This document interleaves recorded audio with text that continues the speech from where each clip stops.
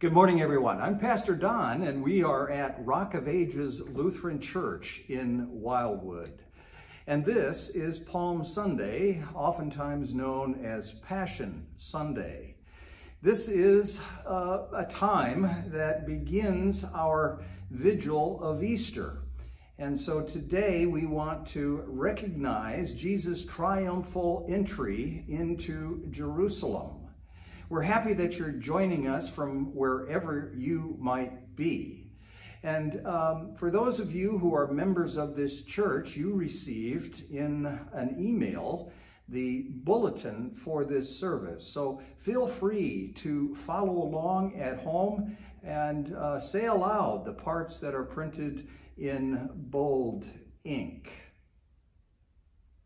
The peace of the Lord be with you all. And also with you. Blessed is he who comes in the name of the Lord. Hosanna to the Son of David. Praise to Christ who comes as Messiah and Savior of the world. Hosanna to the Son of David. We shout praise to the living Christ who comes to rescue us from sin and death. Hosanna! Hosanna! Hosanna! A reading now from the Gospel of Luke in the 19th chapter. After Jesus had said this, he went on ahead, going up to Jerusalem. As he approached Bethphage and Bethany at the hill called the Mount of Olives, he sent two of his disciples, saying to them, "Go to the village ahead of you, and as you enter, you will find a colt tied there, which no one has ever ridden. Untie it and bring it here. If anyone asks you, 'Why are you untying it?' tell him, 'The Lord needs it.'" Those who were sent ahead went and found it just as he had told them. As they were untying the colt, its owners asked them, "Why are you untying the colt?" They replied, "The Lord needs it." They brought it to Jesus, threw their cloaks on the colt, and put Jesus on it. As they went along, people spread their cloaks on the road. And when he came near the place where the road goes down to the Mount of Olives, the whole crowd of disciples began joyfully to praise God in loud voices for all of the miracles that they had seen. "Blessed is the King who comes in the name of the Lord. Peace in heaven and glory in the highest." Now some of the Pharisees in the crowd said to Jesus, "Teacher, rebuke your disciples." "I tell you," he replied, "if they keep quiet, the stones will cry out." And now we invite you, if you have a hymnal at home, an Evangelical Lutheran Book of Worship, to join in with this traditional hymn as we can envision Jesus entering Jerusalem with the adoring crowd waving their palms and laying their robes down in front of him. All glory, laud, and honor.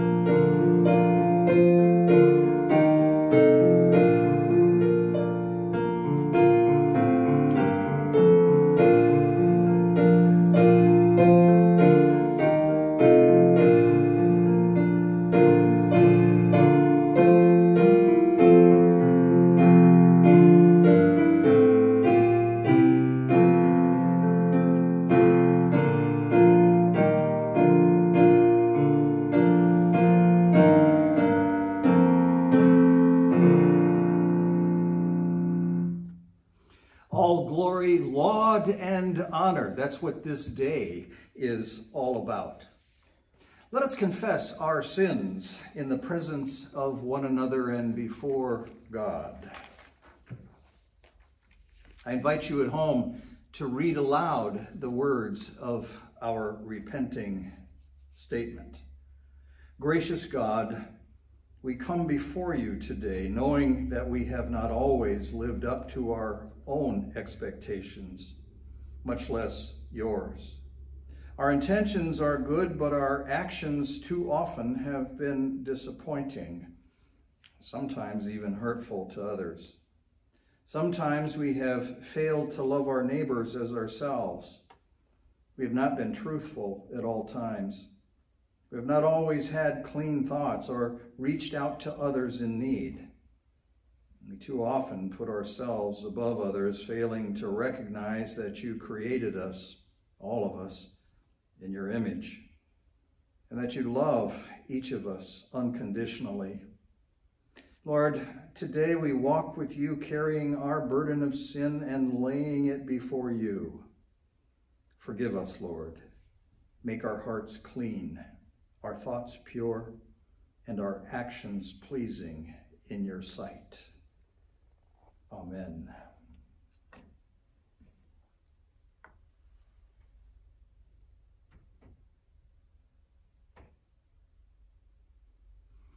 It's my privilege to be able to declare to you as a called and ordained minister in the Church of Jesus Christ that all of our sins have been forgiven in the name of the Father and of the Son and of the Holy Spirit.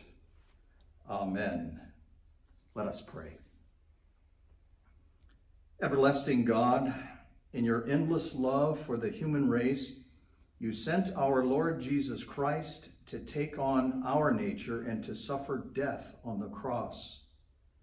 In your mercy, enable us to share in his obedience to your will and in the glorious victory of his resurrection, who lives and reigns with you in the Holy Spirit, one God, now and forever. Amen.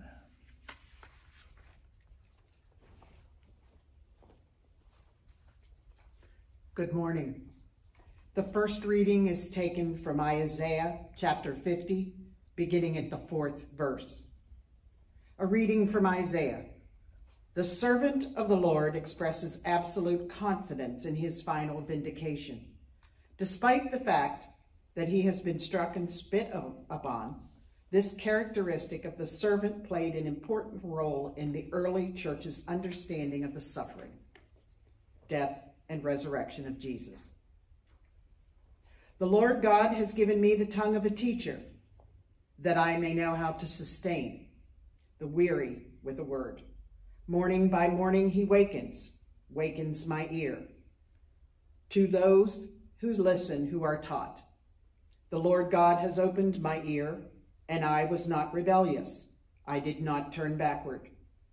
I gave my back to those who struck me, and my cheek to those who pulled out the beard. I did not hide my face from insult and spitting. The Lord God helps me. Therefore I have not been disgraced. Therefore I have set my face like flint, and I know that I shall not be put to shame. He who vindicates me is near. Who will contend with me? Let us stand up together. Who are my adversaries? Let them confront me. It is the Lord God who helps me, who will declare me guilty. The word of the Lord. Thanks be to God.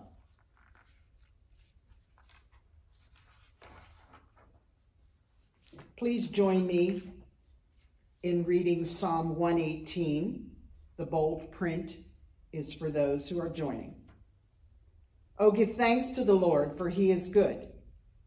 His steadfast love endures forever. Let Israel say, his steadfast love endures forever. Open to me the gates of righteousness, that I may enter through them and give thanks to the Lord. This is the gate of the Lord. The righteous shall enter through it. I thank you that you have answered me and have become my salvation. The stone that the builders rejected has become the chief cornerstone. This is the Lord's doing. It is marvelous in our eyes. This is the day that the Lord has made. Let us rejoice and be glad in it. Save us, we beseech thee, O Lord. O Lord, we beseech you. Give us success. Blessed is the one who comes in the name of the Lord. We bless you from the house of the Lord. The Lord is God, and he has given us light. Bind the festal procession with branches. Up to the horns of the altar. You are my God, and I will give thanks to you. You are my God, I will extol you. Oh, give thanks to the Lord, for he is good, for his steadfast love endures forever. The second reading is taken from Philippians chapter 2, beginning with the 5th verse. A reading from Philippians. Paul uses an early Christian hymn to help us comprehend Jesus' obedience, selflessness on the cross, and how God has made Christ Lord over all reality. The perspective of the cross becomes the way we rightly understand God, Christ, our own lives, and fellowship within the community of Christ. Let the same mind be in you that was in Christ Jesus, who, though he was in the form of God, did not regard equality with God as something to be exploited, but emptied himself, taking the form of a slave, being born in human likeness, and being found in human form. He humbled himself, and he became obedient to the point of death, even death on a cross. Therefore God also highly exalted him and gave him the name that is above every name, so that at the name of Jesus every knee should bend, in heaven and on earth and under the earth, and every tongue should confess that Jesus Christ is Lord, to the glory of God the Father. The word of the Lord. Thanks be to God.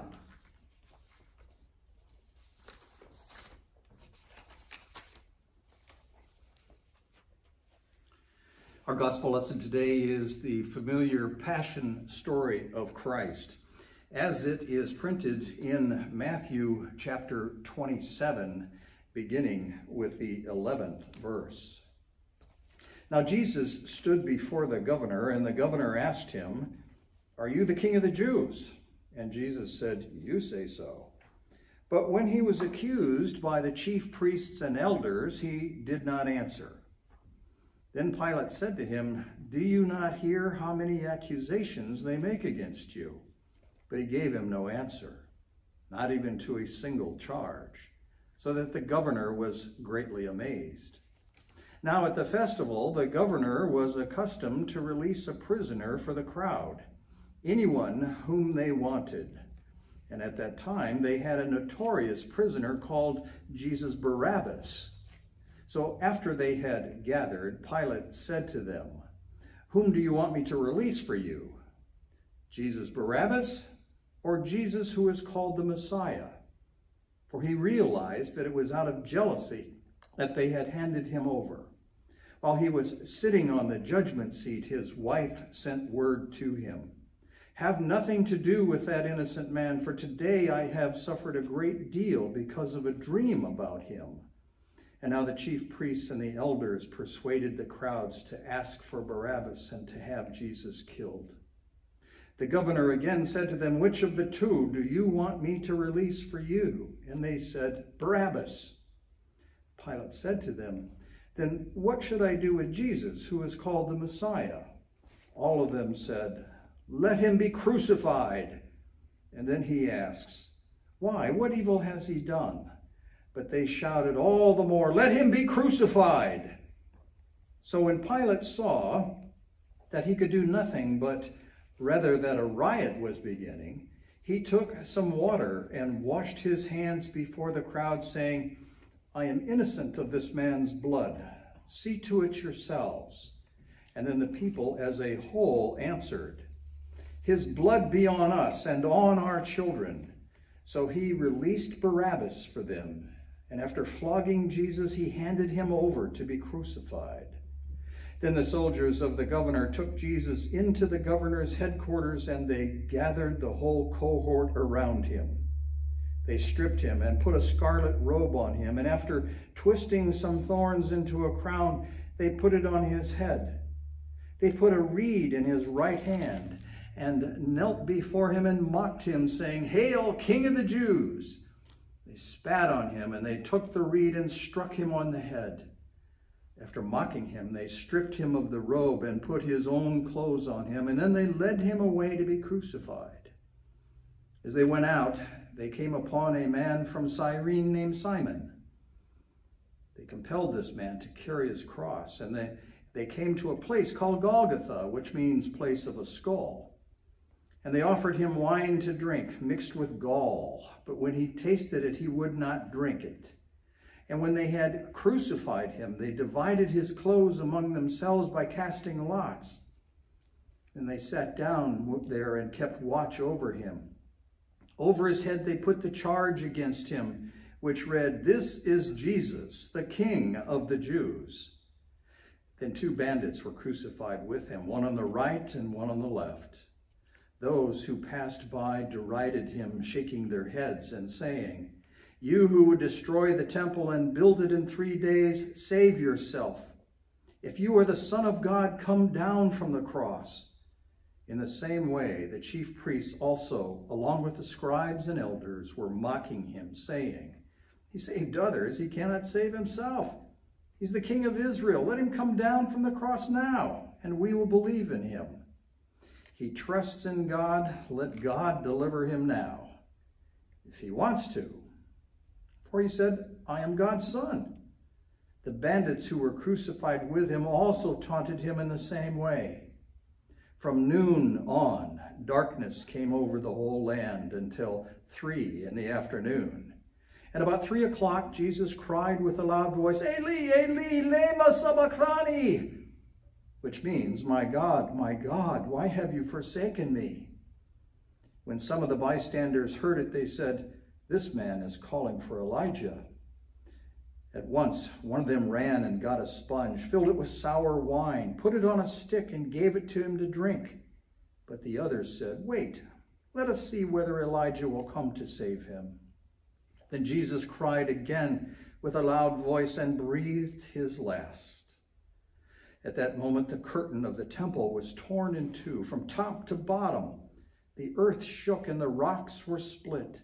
The tombs were also opened, and many bodies of the saints who had fallen asleep were raised. After his resurrection, they came out of the tombs and entered the holy city and appeared to many. Now, when the centurion and those who were with him were keeping watch over Jesus, saw the earthquake and what took place, they were terrified and said, "Truly, this man was God's Son." This is the gospel of the Lord.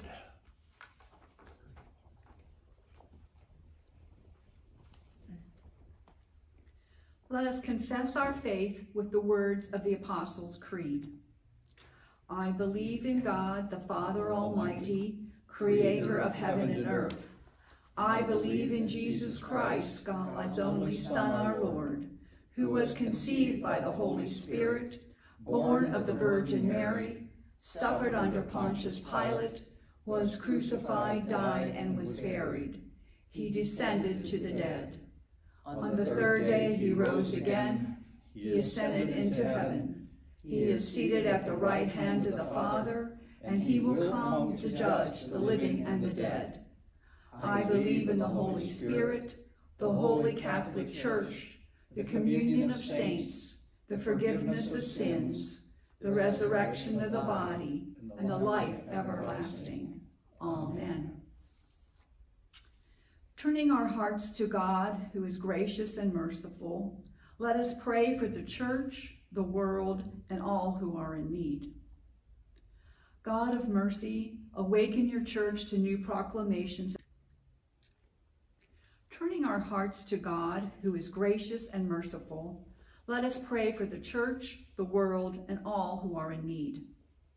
God of mercy, awaken your church to new proclamations of your faithfulness. By your Spirit, give us bold and joyful words to speak, and we sustain the weary with the message of your redemption. Lord, in your mercy, hear our prayer. God of mercy, quiet the earth where it trembles and shakes.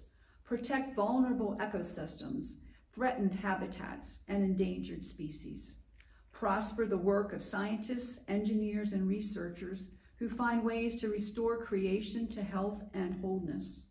We ask you to heal this land and stop the chaos we are currently experiencing. May the lands be whole again. Lord, in your mercy, hear our prayer. God of mercy, drive away fear and anger that cause us to turn against one another. Please, Lord, give us a vaccine for COVID-19. Bring your glory down and bless each and every person here on earth. Be with those now unemployed and those whose jobs are at risk. Lord, in your mercy, hear our prayer. God of mercy, send your saving help to all who suffer abuse, insult, discrimination, or contempt. Heal the wounded and those ill with the coronavirus. Comfort those dying with this pandemic and their families. Tend to all people who cry out for relief of their illnesses or addictions, especially those that we have on our printed prayer list. Lord, in your mercy, hear our prayer. God of mercy, we pray for all who will prepare and lead worship in this holy week. In all things, show us the ways that you call us to serve you, to live for you, and to give of ourselves for the sake of others. Protect the doctors, nurses, and other first responders who are working hard to get this pandemic under control. Be with grocery store workers and truck drivers who are working tirelessly to keep our stores stocked. Lord, in your mercy, hear our prayer. God of mercy, when we breathe our last, you raise us to eternal life. With all your witnesses in heaven and on earth, let us boldly confess the name of Jesus Christ, our resurrection and our hope. Lord, in your mercy, hear our prayer. According to your steadfast love, O God, hear these and all our prayers as we commend them to you through Christ our Lord, and all of God's people say, Amen. Amen. If you haven't already done so, please submit your offering using one of the methods recently communicated.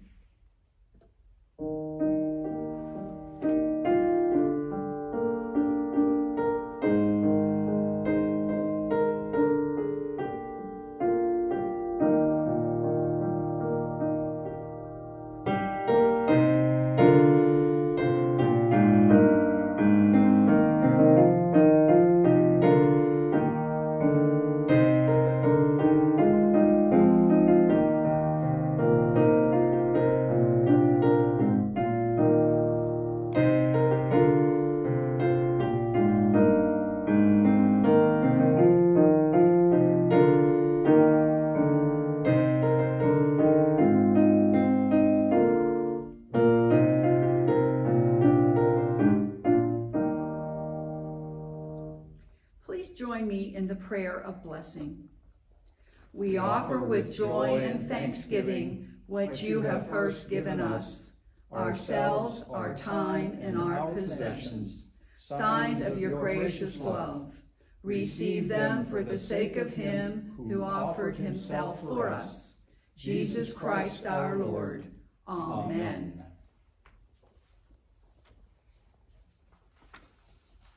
Let's join our voices together, reciting the prayer that Jesus himself taught us, the Lord's Prayer. Our Father, who art in heaven, hallowed be thy name. Thy kingdom come, thy will be done, on earth as it is in heaven. Give us this day our daily bread, and forgive us our trespasses, as we forgive those who trespass against us.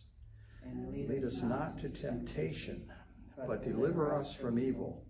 For thine is the kingdom, the power, and the glory, forever and ever. Amen. And now may the Lord bless you and keep you. May the Lord's face shine upon you and be gracious to you. May the Lord look upon you with favor and give you his peace. We're going to close today with the hymn, It Is Well With My Soul.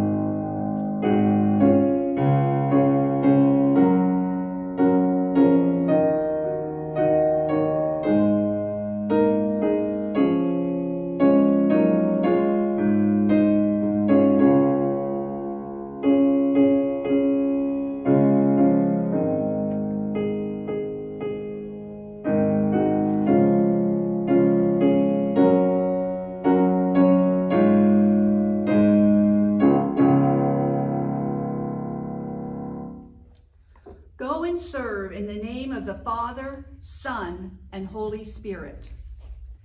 Thanks be to God. I want to thank you all for joining with us this morning in this unusual worship service of Palm Sunday. I pray that you are all abiding by the self-isolation mandate that has now been placed for the entire state. I pray that you're well. I pray that you are filled with hope and are freed from fear. Until we meet again, may God bless you and keep you.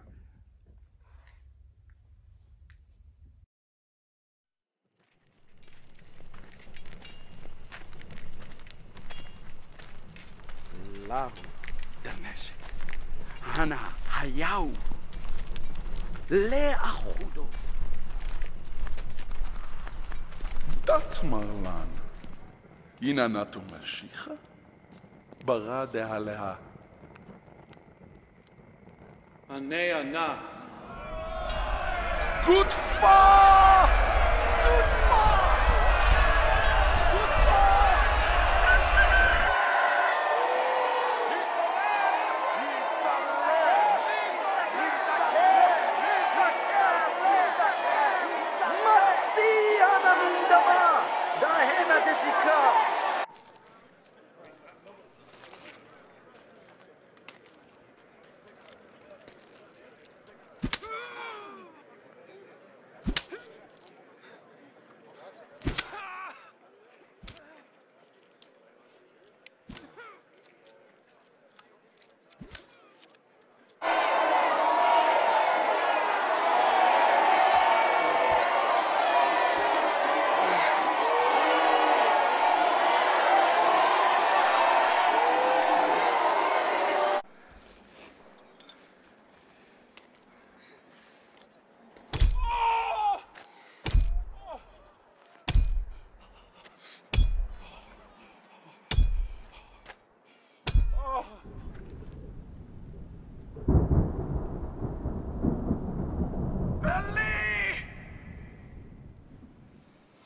Eli! Lama Zaftani!